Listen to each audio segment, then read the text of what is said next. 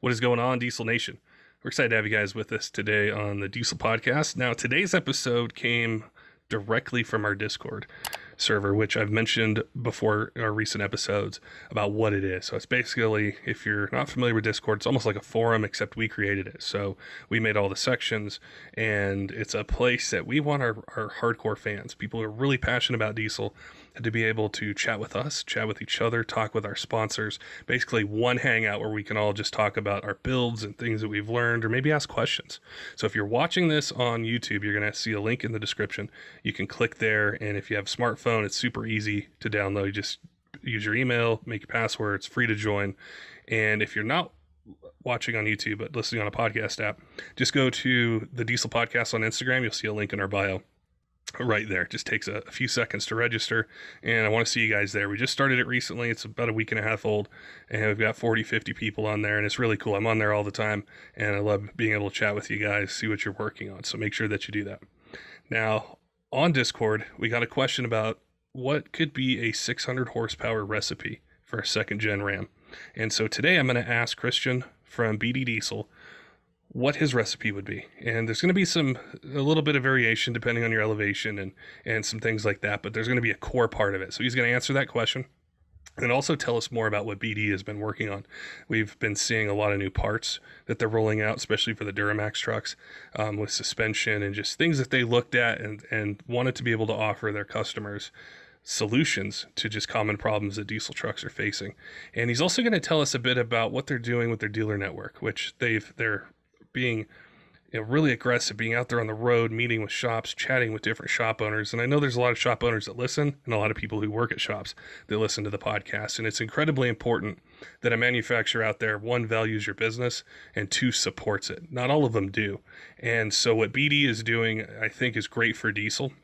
It's great for the shops, and ultimately it's great for you as a truck owner when a manufacturer is going to support not just your truck, but the person who is installing the parts and working on it. So it's going to be a great conversation. All right, let's get to the podcast with Christian, talking about the recipe and talking about what BD is working on. Christian, welcome back to the Diesel Podcast, and it's always fun to chat with you and be able to see what you guys are working on. And I've seen a ton of new things recently, and before we get into that, I know with UCC, that just happened, I saw a lot of posts from you guys, a lot of commentary on it. I wasn't sure if you were able to go, or how much of the crew you're able to get there, but just what your thoughts were on the competition and all the different trucks that were out there, and just being able to kind of get back to normal and have events again. Yeah, that was the great thing about it. With UCC, it was kind of really the big first event. Yeah. Once everything's opened up. And so, yeah, we were really excited. I'm sure the competitors and even the fans were tremendously excited. And it's good to see that, right? Like you mentioned, getting back to normal. UCC is not ever normal. It's a little outside that, but it's good to see the competitors again, get those diesel juices flowing, right? A lot of exciting things. And yeah, it's been a long time, to be honest, before we've seen that. So it's good to see that. So yeah, we actually had our U.S. road team down there. Us as Canadians, we could travel down, but we'd have to quarantine coming back up, and so it presented some difficulties. But yeah, all accounts, I think everybody had a great time. I know the marketing department was busy trying to keep everybody updated with all the crazy news and the crazy aspects and the actual event itself. So they loved it.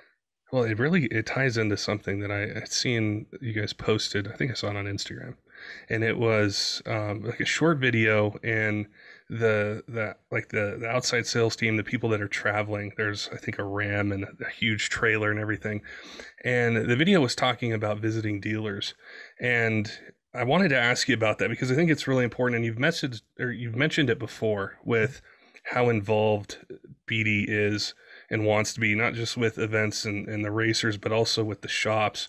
And now that, things, here kind of getting back to the way that they used to be, how what you guys are doing with that, why it's so important to get these people out to shops, show them product, and just what the whole dealer network consists of.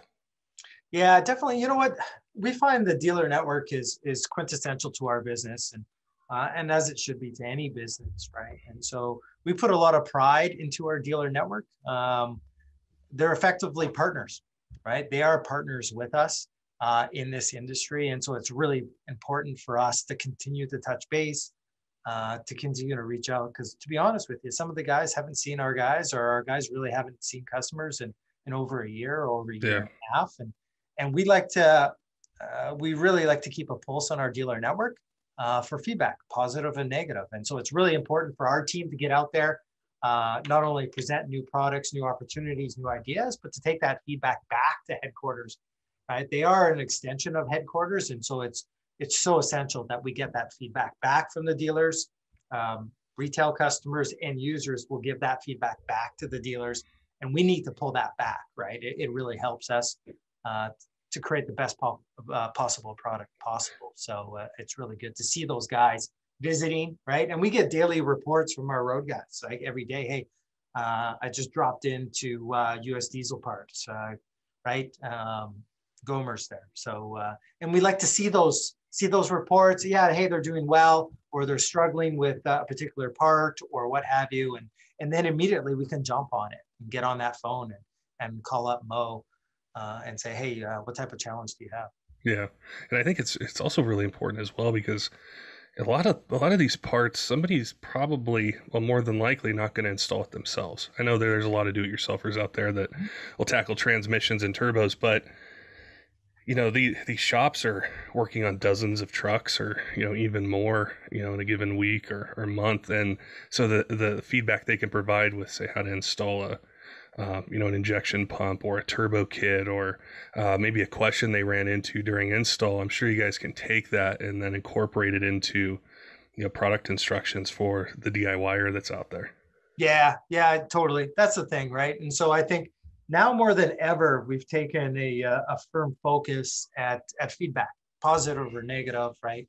Our actual theme for the first part of this year was send out surveys to every single person that's ever touched our product, right? And to continue to survey, because we want that instant feedback, right? It allows us to continue to make great products, continue to service the customer.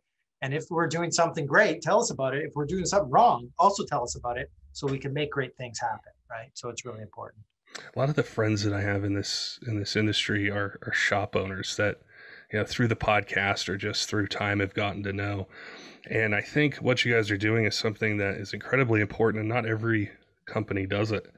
And I know that there can be a disconnect that some of the shops might feel out there when they, they sign up with a distributor, or they're looking to, add product either to their shelves or to their website. And I mean, quite frankly, some companies don't care. Or you call them, and once they got your money, it's just like, it's done.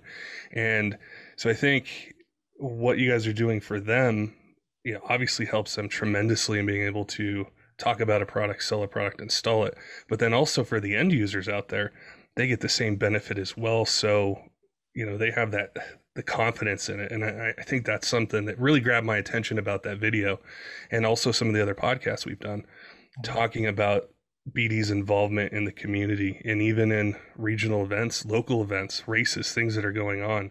It's just so important for the community and the industry in general. Yeah, definitely. The community is by far the most important, right? And we're here to support and grow the community. And again, it's not just about one singular item or a singular group. It's about a group in its entirety. The diesel community is quite strong. We're kind of banded together, and that's we like to support that. One of the other videos I saw, which was really cool, is you were showing or walking us through the new machine shop.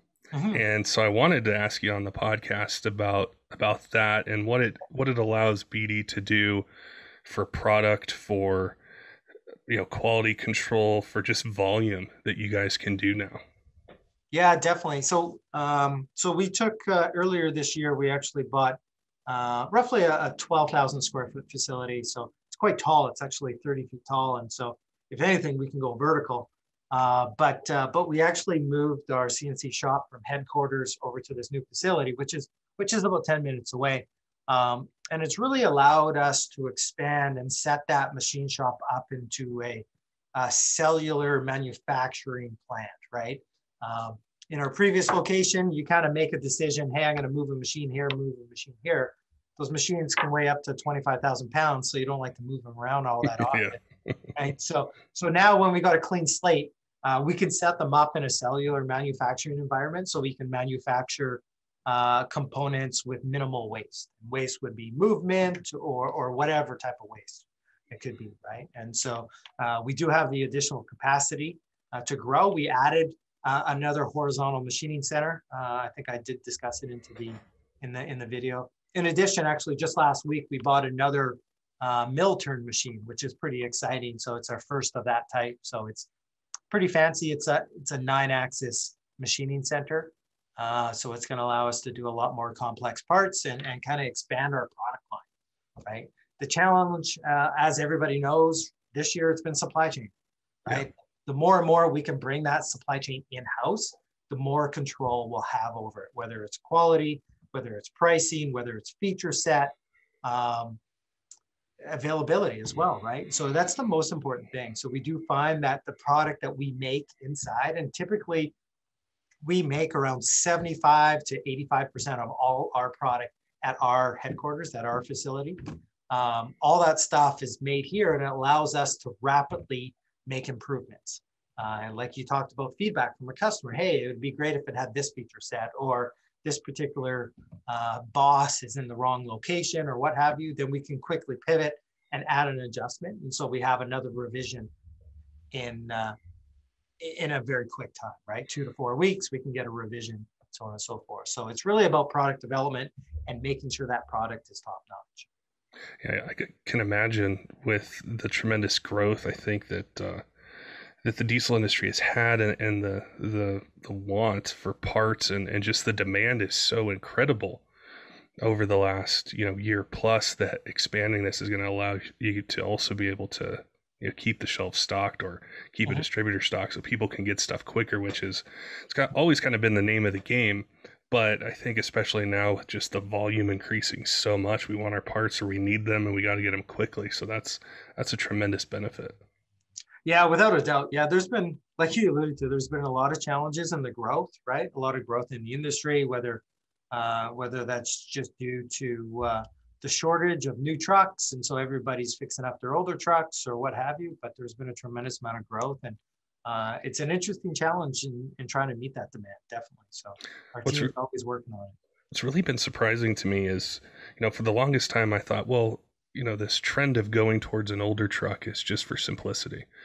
But you'd mentioned with newer trucks and availability, and I've seen pictures of all these Super Duties that are just sitting there waiting for a computer, and they can't get them to a dealership, and people fixing them. It's just, there's so many trucks that are on the road. It's like, and we see companies and see different things where they're just specializing in a couple year range, or a particular generation of truck.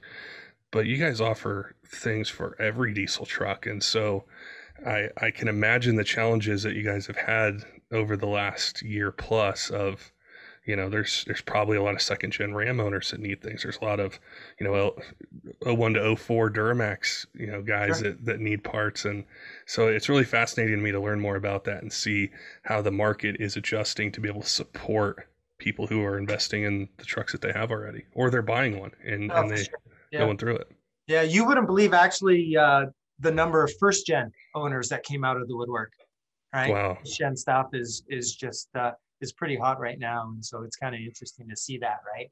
And you see these ebbs and flows, right? Whether it's supply chain disruption, whether it's marketing, whether it's trends and stuff like that. So it's really interesting to see that. So which I really love, right? That first gen Dodge owner, or that LB7 Dodge owner, he's probably the fourth or fifth owner of that truck, right? Yeah. So it's really good to see a new owner of that truck, and kind of it's being passed down.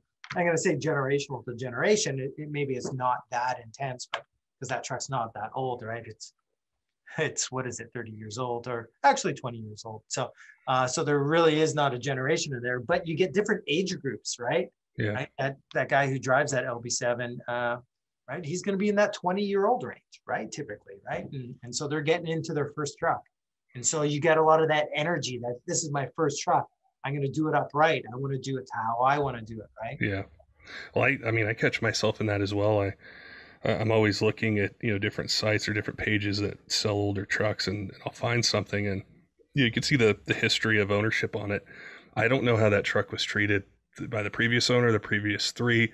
So when I look at it, I'm not necessarily thinking about huge power. I'm thinking, well, what suspension components need to be replaced? What do I need to do for, the injection pump or the turbo, or just all these different things? That's where I go first when I'm looking at them. And I've seen a lot of new products that you guys have had, and you mentioned a lot of things with Duramax trucks and suspension. And now that those, have kind of rolled out and we're seeing them more, I wanted to have you clue us in a little bit, give us some information on some things that you guys are doing to address kind of the maintenance or the reliability of some of these different generations of either Duramaxes or Power Strokes or Cummins trucks. Yeah, for sure. Yeah. So we've taken a focus on our Duramax line, and we really started to spend a lot of engineering time taking a look at some of the common failures. Like we talked about LV7, for example, and some of the early model Duramaxes. And everybody knows that the front end components are one of those regular maintenance items, right? Yeah. And so we took a look at the front end, the IFS, and really kind of dug deep on how we could actually improve the overall offering of what's currently being offered, right? So it's kind of interesting. And so we took a look at it and say, hey, you know what's in our wheelhouse?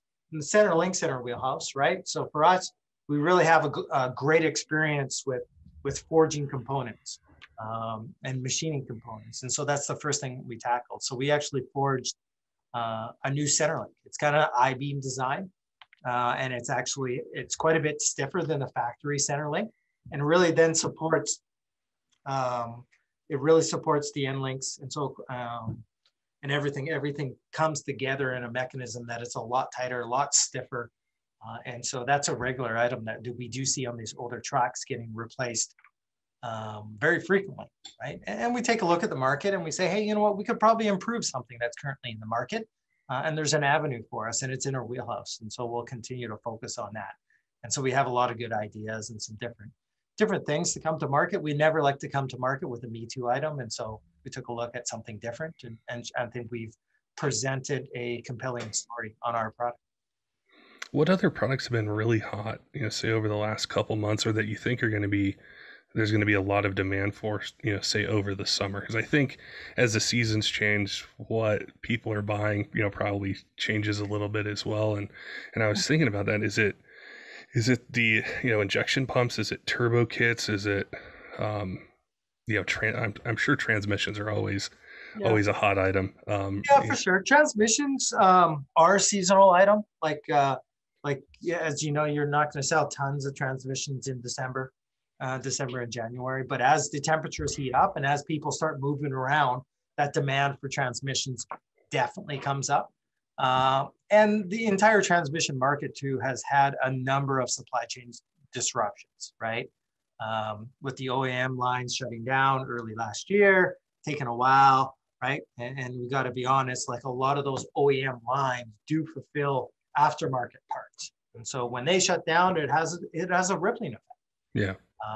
And so I do believe transmissions will continue to see significant challenges with supply chain, and thereby, inversely, you'll see demand go up, right? Just because they're tough to get. Yeah. Yeah, definitely. Turbochargers as well too, because people start moving around. Turbochargers have been less seasonal. They're more continuous, but yeah, turbochargers are always a big seller. And again, too, emission certified stuff, carb certification, EPA compliant parts are always a hot topic and are continuing to be a hotter topic right now. So I just actually thought of something, and it was recently we had started a Discord server for our fans to be able to join, which is really cool.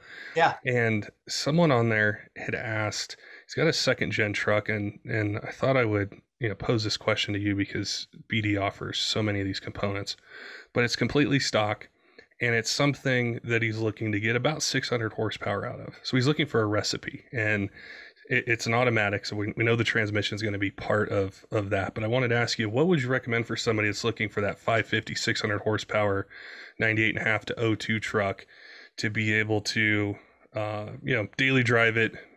I don't know how much he's going to be towing, but I assume there's going to be some, and Sure. just kind of be in that power range for air, fuel, and the powertrain. Yeah, definitely. Yeah, so that's we'll say a second gen VP44 truck, so around 600 horsepower. So that's a fairly common horsepower kind of goal for a lot of these guys, right? You're not past the VP44 stage, right? That's the one concern. Yeah. Is some guys going to ask for something greater than the VP44 can deliver, and then complexity just kind of snowballs, right? And so typically we try to, do you really want to go to that level, because it gets quite complex past that point, right? So yeah, in those situations there, you're going to be into a multi-disc torque converter, obviously a built transmission. And then coming up on turbocharger size, the turbocharger size, depending on what the altitude is of the individual, right? If I can assume he's at sea level, then that horsepower requirement is probably going to push him into something around a 64.5 inducer size. I wouldn't want to go any bigger than that, especially if he's at altitude, right? Altitude is kind of a tough challenge. Yeah. Right? Just because you start to lose that instant response, that spoolability. If he's towing, you're going to run into some challenges there, right? So it's an interesting thing when you talk to somebody, say in Colorado or Utah, versus somebody's on the coast, right? It's a different thing, and you actually have to size the turbocharger accordingly, because you're going to suffer in the bottom end. And typically, like, we try to build turbochargers that really perform off the line, because when you take a look at how you're driving your truck, how you're driving your vehicle, off the line is really where you want that, really where you feel the seat of the pants improvement.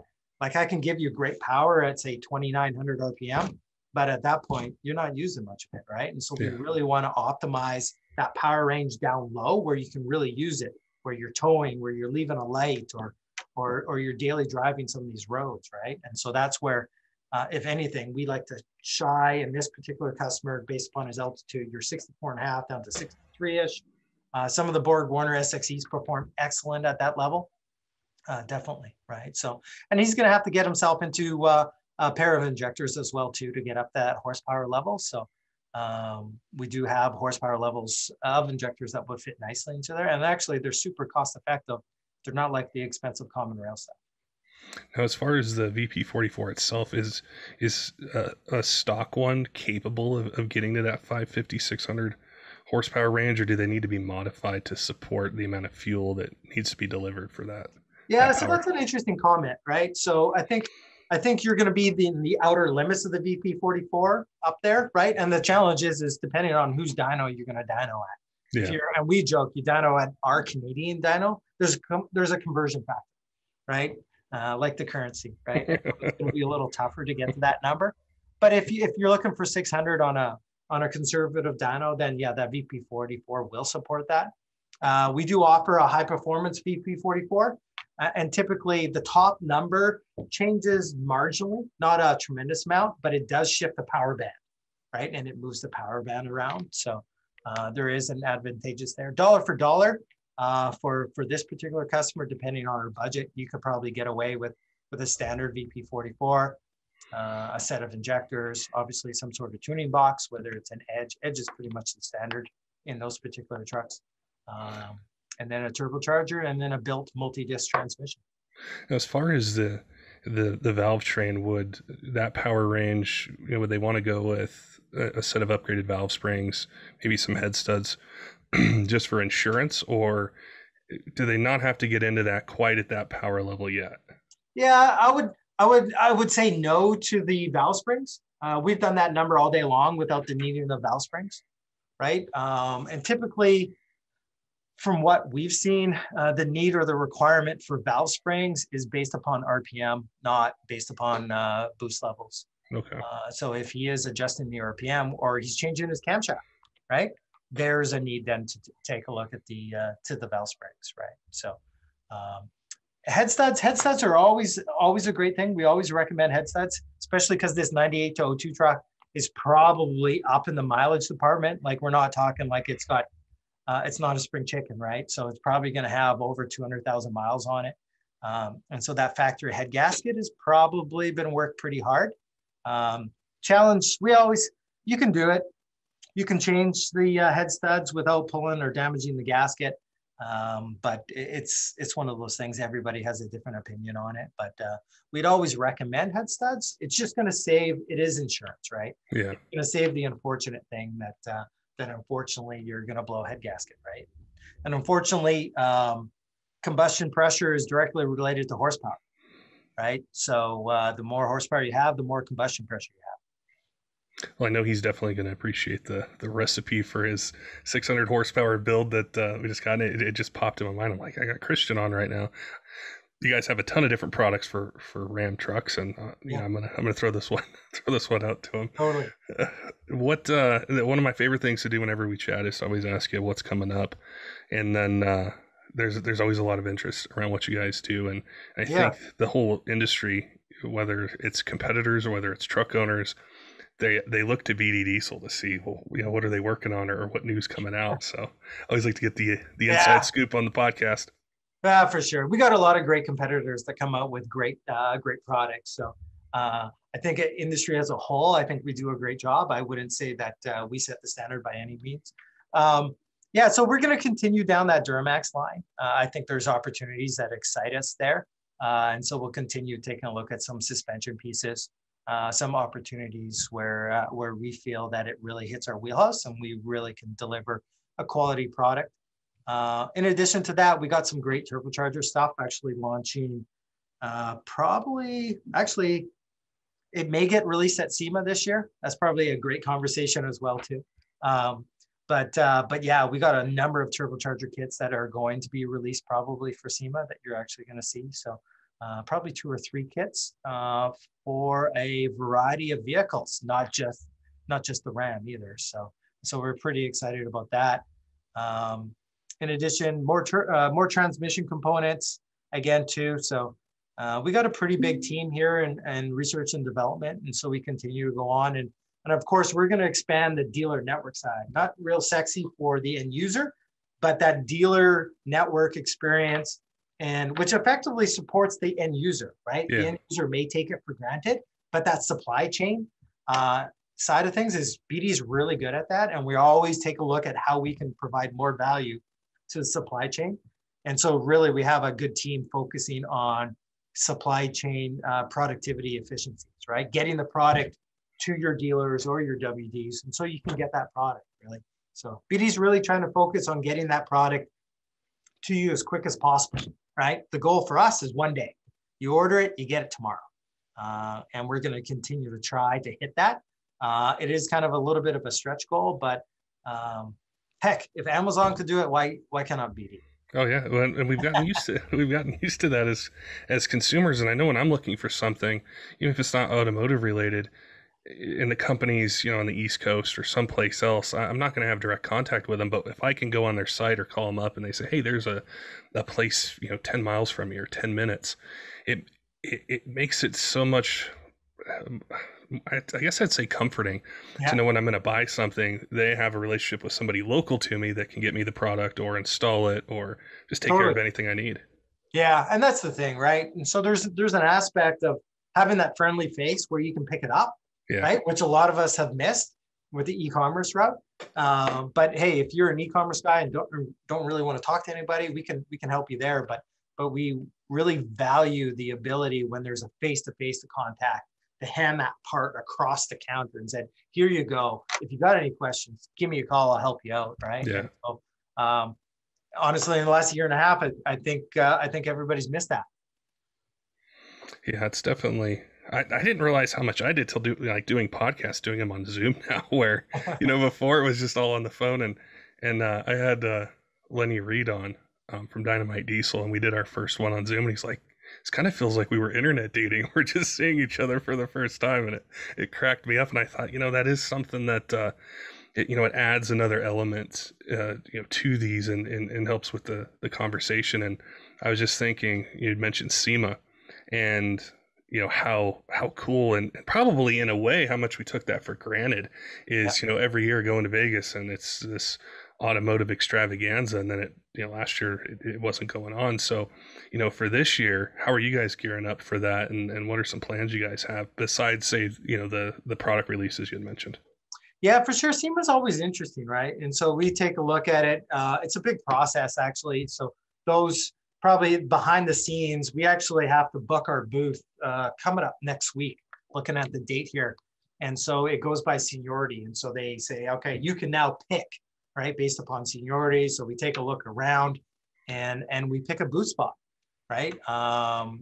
And so it's, they call you between, I feel like it's a cable repairman. They say they'll call you between the hours of 1:30 and 2:30 and have to be waiting by your phone to pick your booth, right?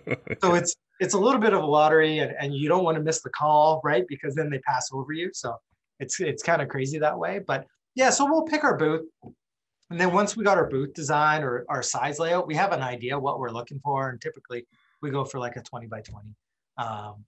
And once we're solid on our booth design, then then the marketing gears really start turning to see how booth layout works, right?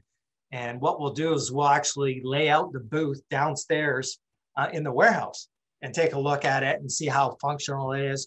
You know, how does it look? Is it customer friendly? Is it appealing for photographs? Can we support our staff inside of it? Is it too cluttered? And then we'll go what product we want to display.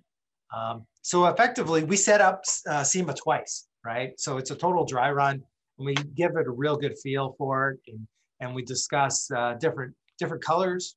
What's the focal point, right? And then effectively, 2 weeks before we ship everything down, and everybody flies down effectively about 4 or 5 days before start date, and starts that whole process, right? SEMA's a grind. You know what? I could say I've probably done it up teen times now. I've probably done it 17 times. And you know what? After the second one, I never looked forward to it. I hated it. It's a great show, but man, oh man, does it beat you to hell. Yeah. It's a lot of work. I mean, you just mentioned that there's a lot of work done before you even get there. And then there's so many people there, and I'm sure tons of questions, and it's just like sensory overload with all the trucks and all the things that are going on. It's definitely, you know, probably the marquee kind of, you know, just event that's out there to be able to see what people have been working on, new things that are coming out. And it's always something I look forward to see, you know, what's released, and kind of builds up interest for the next year right after the holidays, you know, what's going to start hitting the market. Yeah, totally. And then the big thing, what we try to do, we try not to release vaporware. So some people have done that. We always try to bring product that is ready to sell at that date. And like 2 years ago, we actually did product releases right at that show. So say on the Wednesday, we released this particular product, and you could order it right then and there, right? And so that really takes a lot of development, a lot of planning to make sure, you know, the supply chain has the product and so on and so forth. So it was a different spin, and we keep on trying different things, right? And that's what keeps it interesting. That's so cool you guys do that, because one of the things that I just can't stand is when I see a product and I want it, and then it's like releases Q2 or Q3 the following year, and I got to wait for it. Oh, totally. Yeah, definitely. And there's a mechanism, there's a reason to that, right? They're trying to hold you off because you could have bought another product, and now they have a hook into you, right? Yeah. But again, so there's a reason to do that, but we try not to use that reason. Well, it was great catching up with you, Christian, and I encourage everyone that's listening, if you're into diesel trucks, no matter what you have, definitely follow BD on Facebook, Instagram, your YouTube channel as well. There's a lot of great information, just knowledge that's there. Yeah. And, you know, I find myself watching the YouTube videos a lot to see, you know, theory behind a turbocharger and how things are put together. And, there's a lot of great information, and it's been cool to see, you know, the Duramax stuff you talked about before starting to roll out, and some of the things with carb testing and EPA testing, those things starting to hit the market.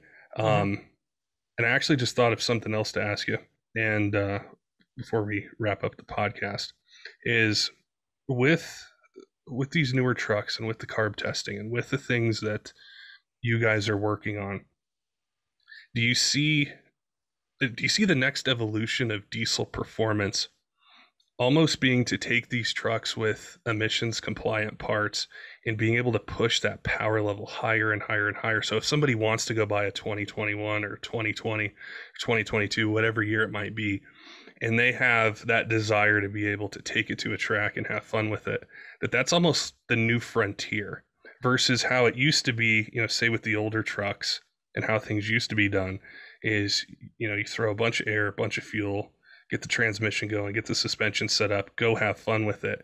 It's almost different now. And I've been really curious how the industry and the companies that are in it view, these 2007.5 to current trucks and being able to deliver power and torque at a higher level than, towing and daily driving to those truck owners out there.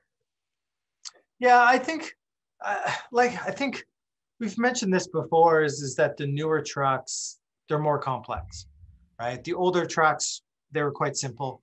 Yeah. Like you said, air, fuel, turbocharger, like that great listener with the second gen, right? Yeah. It's fairly simple. 2018, 2019 Dodge Ram. It's complex, right?